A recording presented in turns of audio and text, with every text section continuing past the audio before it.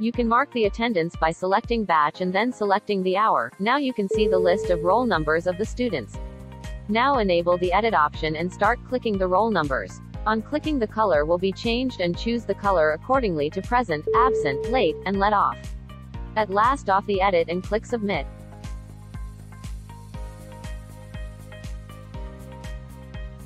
In this tab, you can help other staff by marking the attendance for them. Choose the Engage tab, select Staff, and start marking attendance for them.